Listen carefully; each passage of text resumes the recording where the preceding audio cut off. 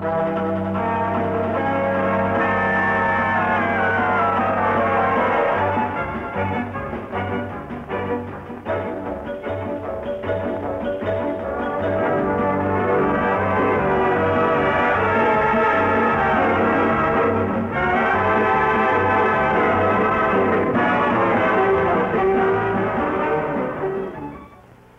toy train is powered by an electric motor housed inside its engine.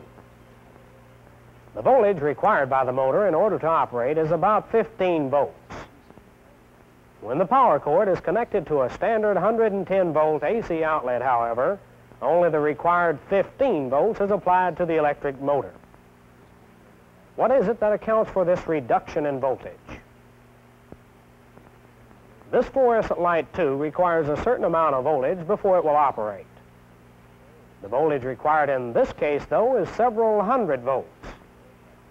Just like the train, however, when its power cord is connected to a 110-volt AC outlet, the required several hundred volts is applied to the light. What is it that accounts for this increase in voltage? The answer to both of the questions just posed for you, and also the subject of this lesson, is the transformer. Now, just what is a transformer? Well, basically, we can say it's a device that does just what its name implies. It changes or transforms voltage. If the transformer reduces the voltage, as in the case of the train, it's called a step-down transformer.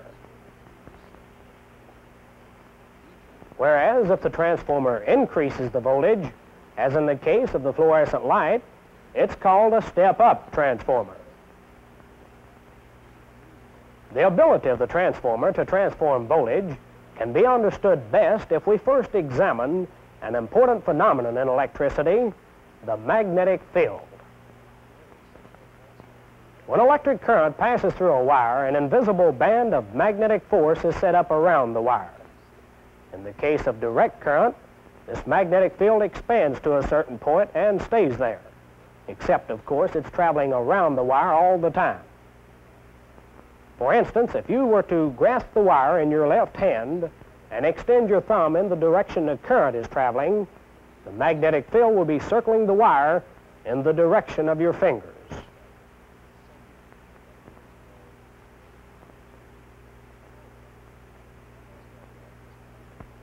In alternating current, the magnetic field expands and contracts every time the current changes direction. And now here comes the payoff.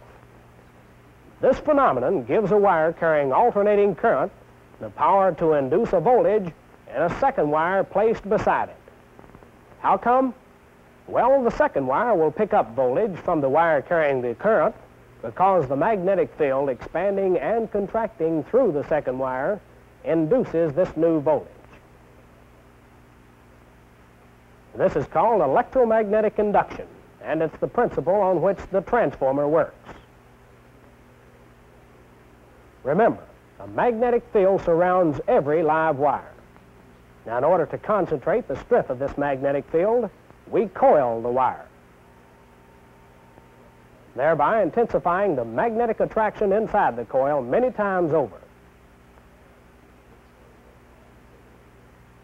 The coil that carries the current is called the primary coil. Beside it, we place an additional coil called the secondary coil. Notice that the magnetic field from the primary coil travels across the gap to the secondary coil. We can then increase the strength of this magnetic field even further if we place an iron core inside the two coils. Now all the magnetic field will travel inside the iron core because it offers less reluctance than the air around it. Now this in turn permits a greater amount of energy to be transferred from the primary to the secondary coil. This process of transferring electrical energy, or voltage we might say, from the primary coil to the secondary coil through electromagnetic induction is commonly referred to as transformer action. As we said before, the transformer can step a voltage up or it can step it down. The voltage increase or decrease is determined by the turns ratio of the particular transformer. The turns ratio is the ratio of the number of turns in the primary coil to the number of turns in the secondary coil. For example, if the primary coil has 500 turns and the secondary 1,000 turns, twice the number of the primary, or a ratio of 1 to 2, let's see what happens to the voltage.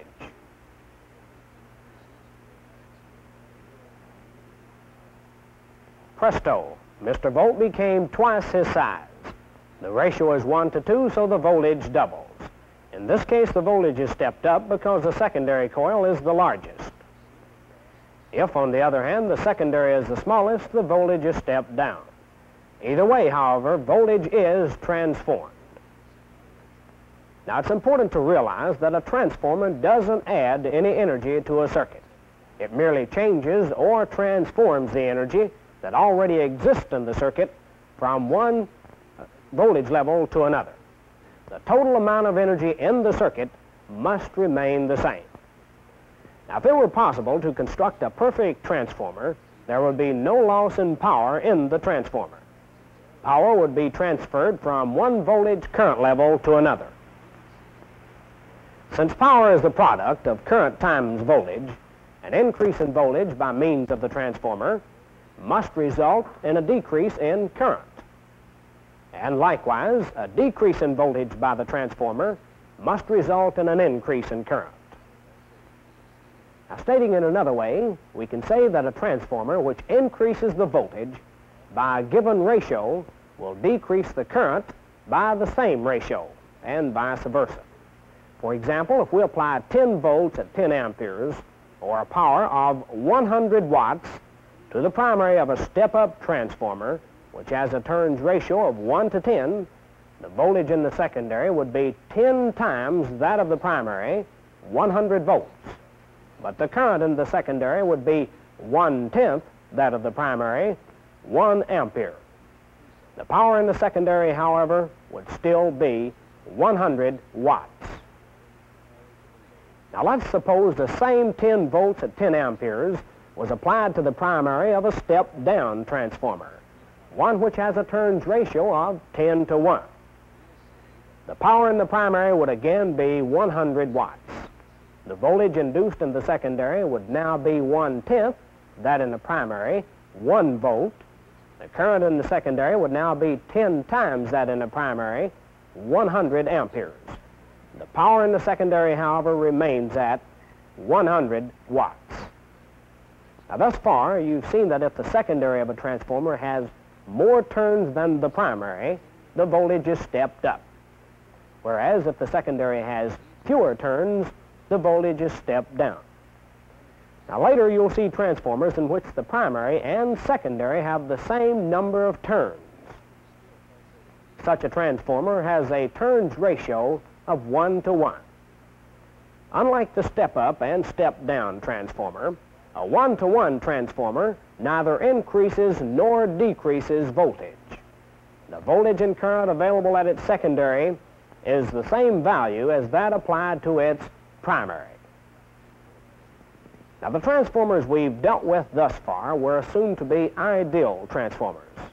That is, they were considered to be 100% efficient. Such an assumption is quite all right from a theoretical viewpoint. However, from a practical viewpoint, the construction of an ideal transformer is an impossibility.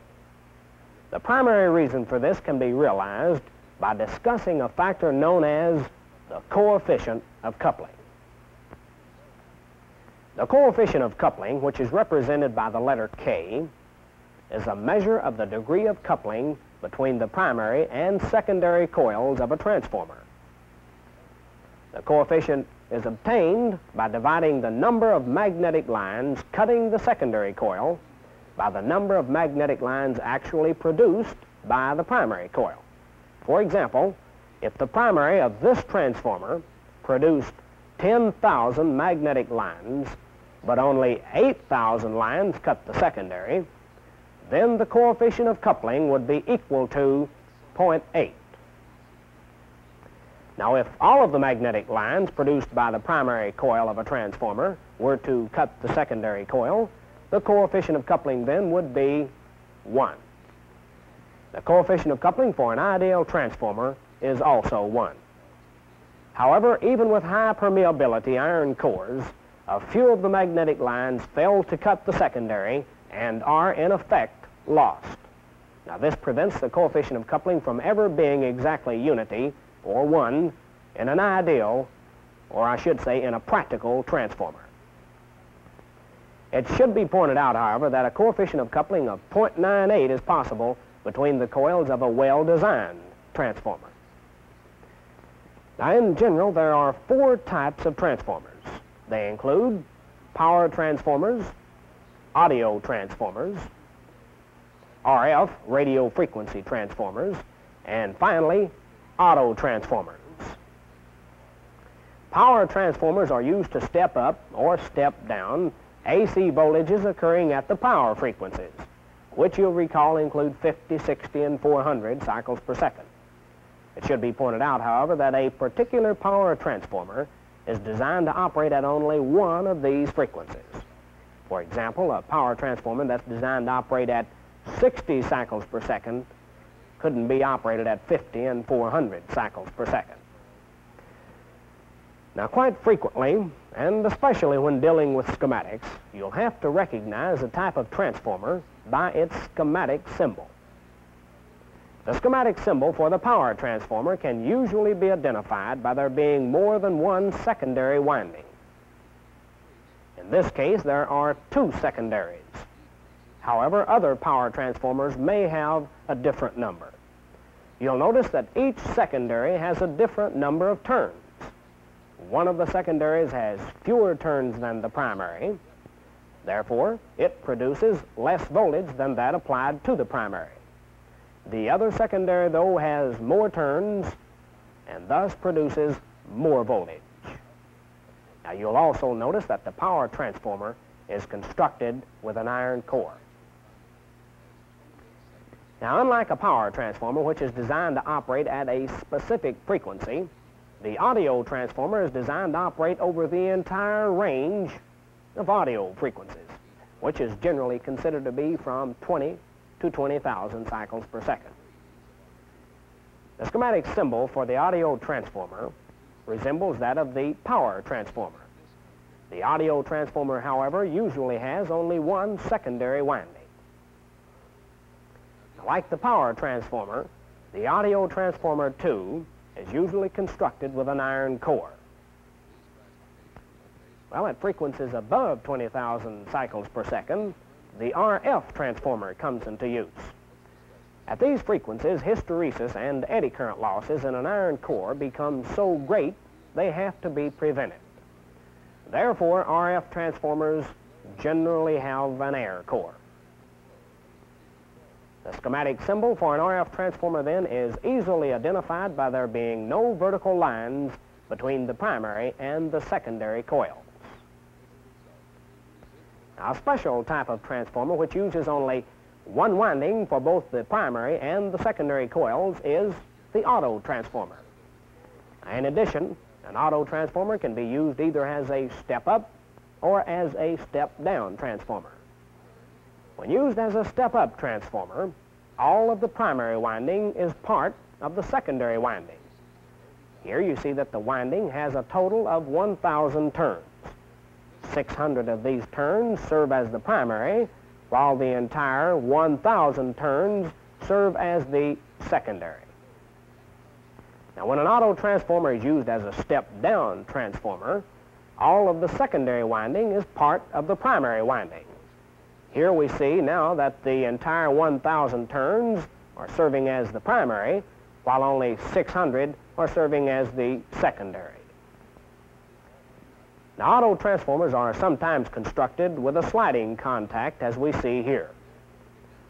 When a control is varied on the transformer case, the secondary voltage can be varied from the maximum voltage induced in the winding down to 0 volts. As you can see, this type of transformer is called a variable auto transformer. However, it's probably most commonly known as a variac. Now, auto transformers are normally used in power circuits. However, they may be used for audio or RF use. that is designed for audio or RF use. The symbol for an auto transformer used in a power or an audio circuit will indicate an iron core. The symbol for an auto transformer used in an RF circuit will be the same, except it will not indicate an iron core. Now, even though we showed you definite symbols for each of the types of transformers, you may find occasions when they'll differ. However, in these cases, you can readily tell the type of transformer simply by noticing where it's being used in the circuit. For example, if a power transformer is being used in a power supply, or if a transformer is being used in a power supply, then you can rest assured it's a power transformer. Now, earlier we showed you, or you learned, that the turns ratio of a transformer determines whether the voltage is stepped up or stepped down, and by what amount. There will be times when you're troubleshooting electronic equipment, however, that the turns ratio of a particular transformer won't be given. Thus, you'll have to determine whether the transformer is a step-up or step-down transformer by other means.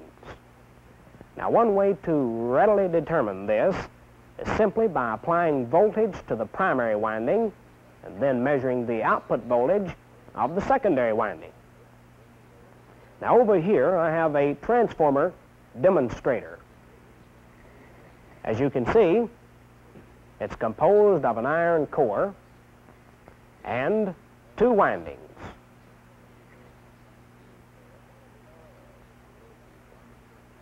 One of these windings will serve as the primary of the transformer, while the other winding will serve as the secondary. In the demonstration, we'll be using the bottom winding here as the primary. Now, here I have a power supply, and from these two terminals on the power supply, we can obtain 6.3 volts AC. I'm going to apply that 6.3 volts to the primary of this transformer, and then we'll use our PSM6 and measure the voltage available at the secondary. Let's go ahead then and apply the 6.3 volts to the primary of the transformer, which, as I've already mentioned, is the bottom winding here.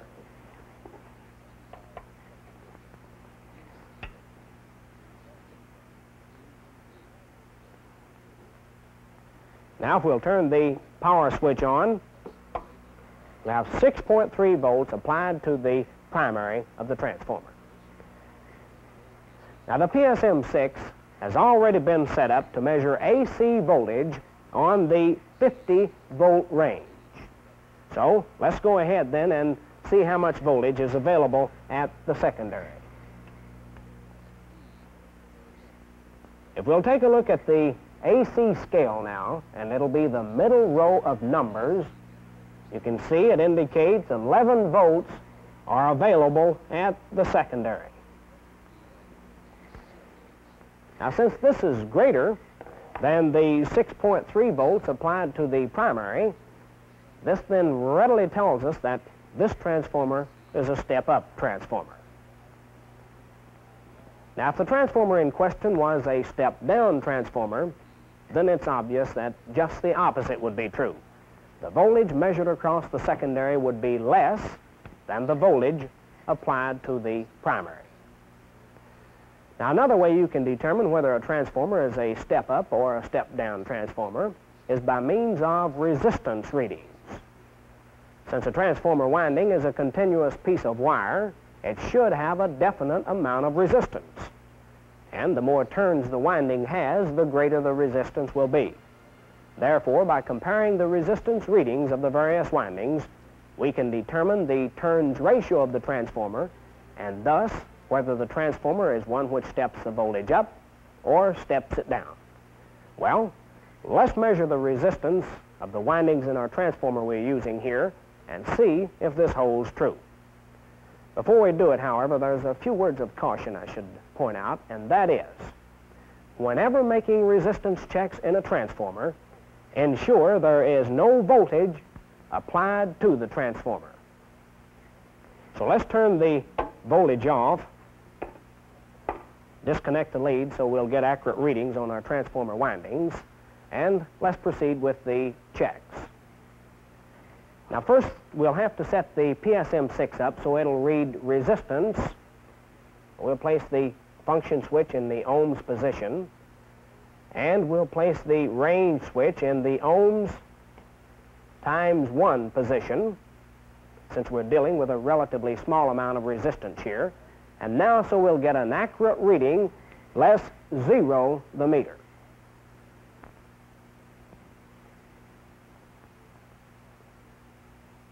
Well, we can see it was already zeroed. So let's go ahead now and measure the resistance of the primary winding.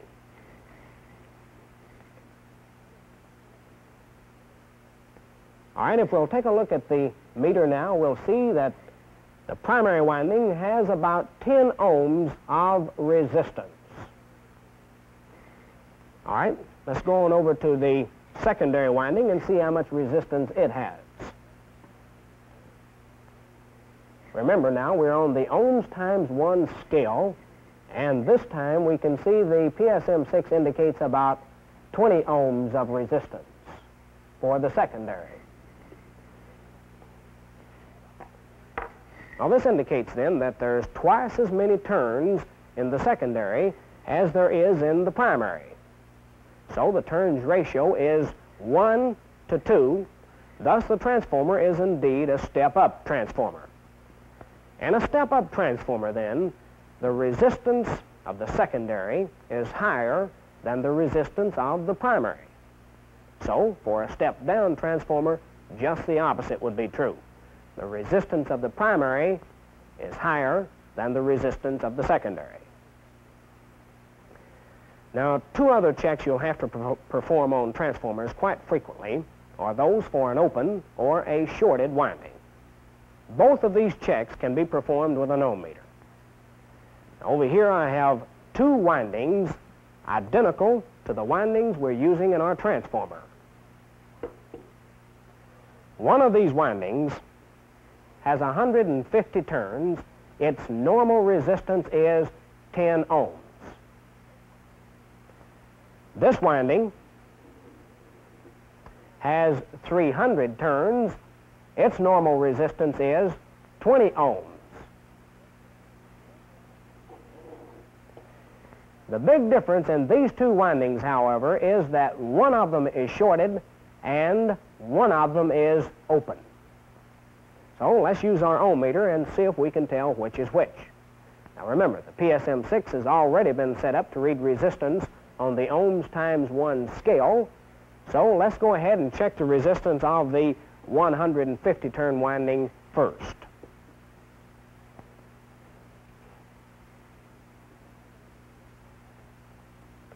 If we'll take a look at the meter now, we'll see that it reads infinity. Well, since a PSM6 always reads infinity for an open, this then indicates that the 150 turns winding, the one I'm now measuring, must be the open winding.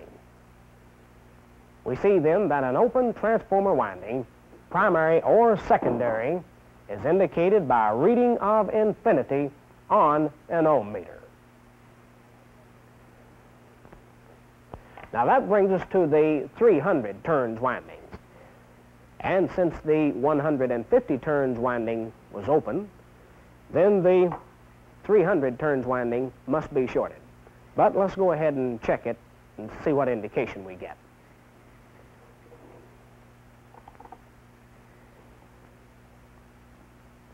We'll take a look at the meter now. We'll see that the resistance of this winding is only 12 ohms. But we've already pointed out the normal resistance of the 300 turns winding is 20 ohms. Thus, we can conclude that some of the windings or turns of this 300 turns winding must be shorted. Well, as a matter of fact, I've already figured it out, and approximately 70 turns of this 300 turn winding are indeed shorted. Now we see then that for a shorted transformer winding, the ohm meter will indicate a resistance less than the normal resistance of the winding. Now, of course, the greater the number of turns shorted, the greater the decrease in the resistance of the winding. Now, it's also possible for one of the transformer windings to be shorted to the core of the transformer, or even for the different windings to be shorted together. However, these troubles can easily be located since the resistance between any two windings or between any winding and the core should always be infinite. Well, that brings to a conclusion this lesson on transformers. Later, when you study the various types of electronic circuits, you'll find the transformer's applications to be both varied and many. So learn them well, and until I see you again, goodbye.